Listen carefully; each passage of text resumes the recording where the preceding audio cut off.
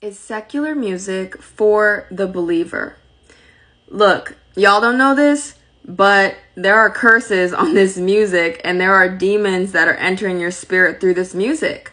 My people perish for lack of knowledge, so let me explain this and put some game on y'all. Okay, you must know your adversary. This is the Baphomet. This is what Satanists worship in their rituals, okay? So you see that there's one hand pointed up and one hand pointed down. This represents as above, so below ideology. As above, so below is a perversion of the word of God. The Bible says, "Thy kingdom come, thy will be done on earth as it is in heaven." It is God's will for the things of heaven to come to pass here on earth. Now, what does this have to do with the devil? The devil wants to do the same thing, but have the things of hell come to pass here on earth. So it is the devil's plans to pervert and twist everything of God by taking God's perfect design and inverting it backwards.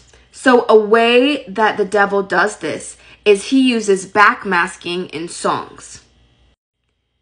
Backmasking is when you put subliminal messages in songs that you can only find in reverse. So your subconscious and your spirit is very powerful and very strong. Your spirit understands these messages loud and clear, okay?